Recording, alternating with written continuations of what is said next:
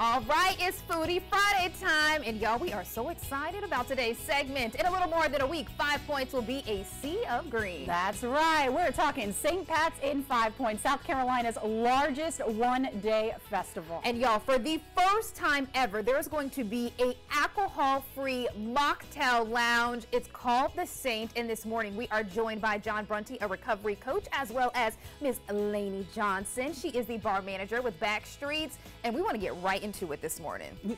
What do we got, Lainey? We're doing a super easy cucumber mojito. So I'm going to go ahead and start with some rhubarb bitters, fresh lime juice, simple syrup, and some cucumber water that I infused over nice fresh mint. That's all you need. All right, so while Lainey is whipping this up for us, our alcohol-free mojito, John, talk to us about helping make this come to life, this Mocktail Lounge. Well, the Heather McDonald with the 5 Points Association and Trey Judy reached out to me and talked about, asked about helping promote their Mocktail Lounge for St. Patrick's Day, and I thought, what a great idea. They've been working with the ladies at Cola Love to kind of make this happen. Cola Love does pop-up events around town, so this was the perfect event for it. Yeah. They've come up with a really nice tent that's going to be, quite the lounge.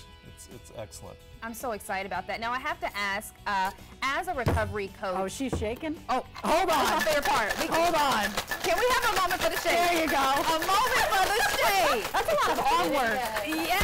That's a lot of arm work. I love this. You make it seem so easy. I'm gonna let y'all know that mojito would have been over there, back there. We would have been in trouble. But John, again, talk to me about the importance of offering an alcohol-free option for folks at this festival. What does this mean?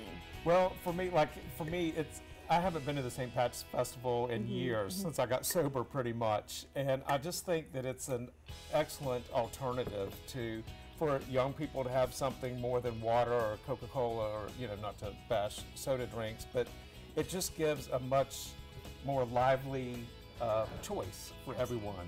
Yeah, because it creates an opportunity for everybody to have a good time and enjoy this festival. Exactly. Lainey, I want to ask you too, how quickly did you make this? Because I mean, when I say the precision over here, so for somebody who is interested as well, maybe doing this at home, quick and easy?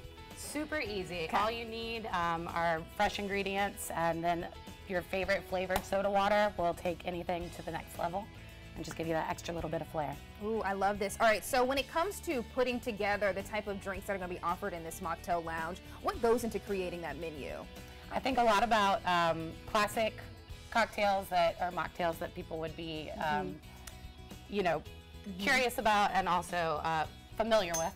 And then you try and build on those and just bring in seasonal flavors and stuff like that as well. Oh, I love this so much. Now, can we try it? Yes. I know. I'm getting a little excited over here too. I can't wait. I can't wait. And you know what? It smells great. And I love when you said the fresh ingredients. I think that's also really important there this too. mint is from my backyard, and if you have mint in your backyard, you know it grows like a weed, so you've got plenty of it. These will last all summer long. This is absolutely incredible. I'm so excited about this. Yeah. So I got to ask you guys, what are you looking forward to the most in St. Pat's and 5 Points this year?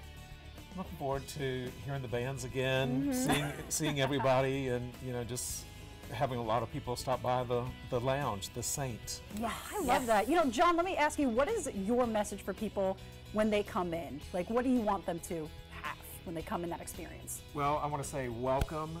This is for everybody. It's very inclusive, and you don't have to necessarily drink to have a good time. That's my message to everyone all the time, pretty much. Yes, sir. We love that. This John, is fantastic. Lainey, we appreciate you guys so much. Thank you for coming on the show. Thank you for helping this come to life so that everybody can enjoy it. Thank you for just being so talented, Lainey. We appreciate you.